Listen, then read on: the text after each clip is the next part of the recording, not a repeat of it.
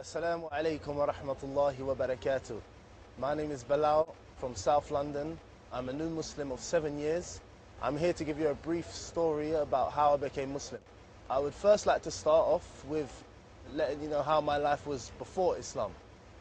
Before Islam, I never had any limits. I used to live life as I liked and nafsi. I would follow my own desires and live a life as I liked. I'd done anything I pleased and I didn't know the difference between right and wrong. So, as a youngster, I've always believed in one God. My mother's always told me that there's one God and this God should be worshipped. I followed my mum in this statement that she told me, and I've always believed in this God, and I've turned to this God, prayed to this God, and tried to communicate with this God. What ended up happening was I ended up seeking a way of life, trying to seek a way, a path, find the right way. So I would turn to this God and ask this God for help, and ask this God for guidance and support and anything that I needed within life. After time, I grew up and I ended up playing football semi-professionally. I played as a semi-professional footballer, going on to being a professional football player.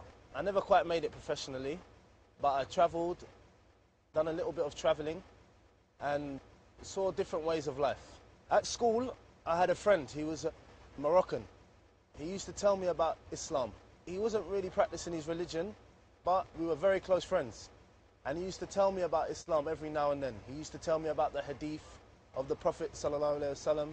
He used to tell me about Quranic ayahs. And he used to tell me about the way in which the Muslims would live their lives. At first, I was a bit hesitant. I never used to take to everything he used to tell me. But after time, I realized that what he was saying had some form of truth towards it. At this time, I was looking at many different religions. I was looking into Christianity and the different forms of Christianity that they have. I never really looked into Judaism, Buddhism, and so on and of the likes. So basically, he would tell me, and we would, my close friend, he would tell me and give me advice, and we would talk about Islam. And I always believed that Islam was a religion that they worship many gods. I didn't understand about Islam. I didn't know anything about Islam, which is quite strange because there was a lot of Muslims in my school. And a lot of Muslims were around me, but I couldn't tell the difference between a Muslim, a Hindu, a Sikh, because I believed that they were all the same.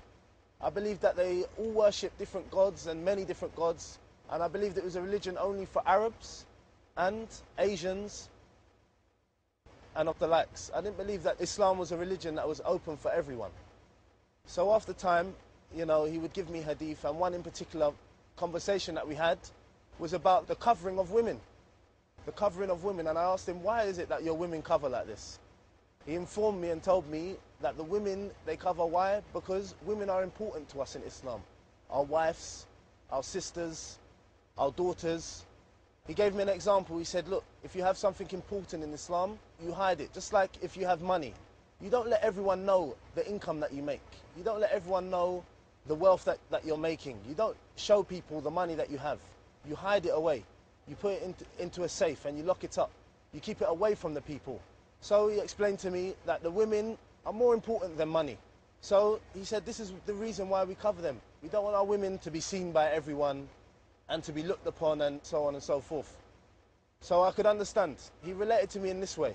And many different conversations that we had regarding Islam. And then one of the main things that he told me was, which was a surprise to me, he told me about Muslims. He said that they submit to God. And I said, okay, this is what all the religions do. And I said, so what is special about Islam? He said to me that Muslims, we submit, we're the only religion of today that submit to one God alone. We're the only religion that worship only one God. And I looked into Christianity, and one of the concepts that I couldn't agree with was the Trinity, was the worshipping of the three gods. So when he told me that this is the case with Islam, automatically my heart, it sunk. And it drew me towards Islam. I ended, after this point, because I was always looking, I've always been a person that believes in one God. Of no religion, but of one God. Okay? And I saw this as a door opening for me. So I inquired more. I looked into Islam further. The further I went, the realer I saw that Islam was. I dug deeper, and the further I was digging, I was finding every shovel, every dig that I went into, it was uncovering more information that I truly believed was the truth. And what happened, he told me that we only worship one God and that Muhammad is the last and final messenger. I said to him, why is it that Muhammad is the last and final messenger? Why? Why wasn't Jesus or Moses the last messenger? He said to me that basically explained that of the last major religions, Judaism, that God sent down Moses to guide the people aright and to tell them about worshipping him alone and to grant them the 10 Commandments. And the people at that time, they were following the right way. And what happened was, after the time when Moses went, they went astray. So God sent down Jesus. Jesus to guide the people aright. And the word of Jesus was correct at this time. And it's upon the people now to follow the Jesus. And what happened after when Jesus went? The people, they went astray again. And it was upon, while Jesus was alive, it was upon the Jews to follow who? Jesus. So now, some of them followed Jesus and some of them, they stayed as a Jew. Okay? And then, after Jesus went, God sent down the last messenger. And I said, okay, so why was he the last messenger? He said that he was the last messenger because it's a seal of the faith of worshipping one God. It's a seal. And he explained to me that anyone can come after the prophets and say that they're a prophet. So it's to basically to let the people know that this is the seal until the last day of judgment. So basically he explained to me that Islam is a confirmation of Christianity. Christianity was a confirmation of Judaism. Okay, and he told me that the religion of today, that the Jews and the Christians to follow, is the religion of Islam. He said it's something new. It's only 1,430 odd years old. He also explained to me about the Quran. He said the Quran hasn't been changed. One of the reasons what swayed me away from Christianity was that I didn't know where to look. I looked here and I saw differences within each. I picked up, every Bible I picked up was different. So I got very confused. Everyone that I asked questions to, they brought a different question forward. So it was very confusing for me to understand the religion of Christianity. Okay? And he explained to me that Islam is a way of life. The 5 daily prayers, the Hajj, the Sawm, the Zakat, and likewise. So I started to realize that Islam was the truth. But deep down I had thoughts in my head, how can I be Muslim? How? How am I living this lifestyle that I live? After with all the things that I've done, how am I going to change myself and accept being a Muslim? It's too much, the fasting, it's too much giving the money, it's too much the prayer and all that comes with Islam. I couldn't appreciate what it was. I said to myself, for me, yes, I started to believe that Islam was the truth, but it took me time to realize. So I started to believe that Islam was the truth, but it was too hard for me to take into concept the 5 daily prayers, the Hajj and what comes along with Islam. So I ended up agreeing with Islam, but yet not being able to make that step to Islam. My friend, he invited me around his house many times, and I got to see how his family and how the Muslims, how they live at home. He would invite me around for food, we would eat together, and then Ramadan came around. Ramadan came and we would sit down and he would invite me around for food. After Ramadan, his family, they invited me to visit their home in Morocco. Before I went to Morocco, I accepted the invitation, but before I went to Morocco, a surprise happened to me. All of a sudden, my brother, he became Muslim, my elder brother. Me and my elder brother, we're very close. He became Muslim and I was surprised. Why is it that you became Muslim? I used to ask him questions. Why? And at the time, a lot of people from South London became Muslim. A lot of people are still becoming Muslim, especially from the youth. So a lot of people from South London became Muslim, especially from the youth of South London. What ended up happening was, me and my brother, like I said, we were close, but after a few months, we ended up separating. We wasn't as close as we used to be. My brother now wanted to lead a life of Islam. He wanted to do good. He wanted to eat halal. He stopped eating pork. He changed his company. And I saw a big change in the way that my brother, he lived his life. And, you know, this made a big impact on me. He also was invited to Morocco.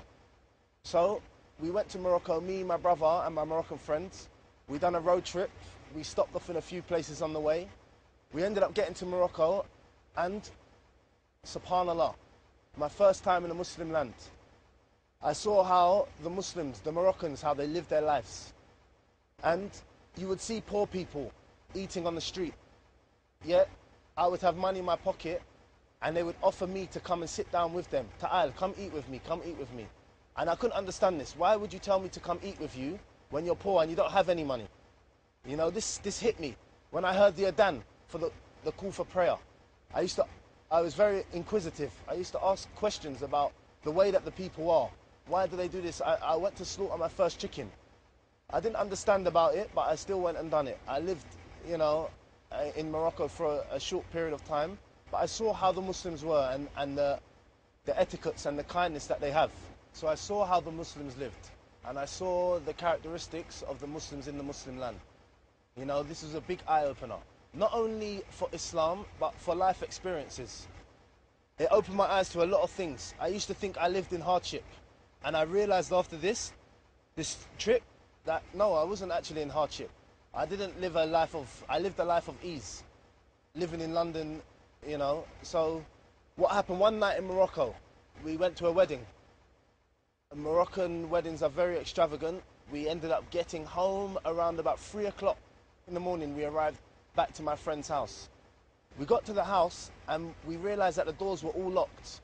So we asked ourselves, how are we going to enter the house without anyone waking up? My Moroccan friend Saeed, he was hesitant to knock the door. So we said, what should we do? We sat down, we spoke, and all of a sudden we heard the adhan for the call for Fajr, for the call for Fajr prayer. My brother's Muslim, I was the only non-Muslim at the time. They said that we want to go to the masjid to pray. I said, well, first I contemplated, and then I said, okay, I will come, khalas, let me come with you guys. So I went to the mosque for the first time. This is my first time to go into the mosque. I went to the mosque, he showed me how to make wudu. I said I will follow, he told me to follow his actions in the prayer. So we started to pray, and then I heard everyone say Amin, which was such a big surprise to me. After the prayer had finished, I got up and we all got up to leave, and we saw my friend's dad in the masjid. I've never seen such a smile on his face, seeing all of his son's friends in the masjid for Fajr. He couldn't believe his eyes. So Morocco was definitely an experience for me. I ended up going back to London, and now I ended up in the company of a lot of Muslims. At the time I wasn't Muslim, so I would ask a lot more questions, but there was still something holding me back. And to this day I believe that it was Shaitan whispering at me, telling me, you know, don't take the step, don't leap forward to actually declaring the Shahada and becoming Muslim. This time period was for some time. I ended up going to the mosque and praying in the mosque, praying my salah in the masjid. But at this time I still wasn't Muslim. There was a Ramadan that came around.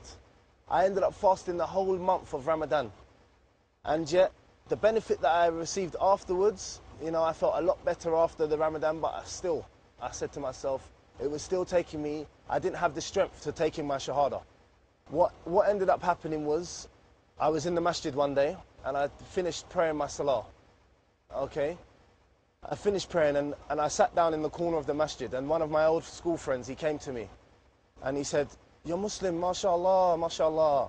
Wow, he was surprised, and I said to him, I didn't want to let him down, but I did. I said to him, you know, that I'm not Muslim. I'm not Muslim. He said, why are you in the mosque? Why did you just pray with us? He couldn't understand. So I explained to him, you know, I like to pray, I like to worship, but, you know, Islam is a bit too hard for me. So he asked me, why? Why is it that you're in the mosque?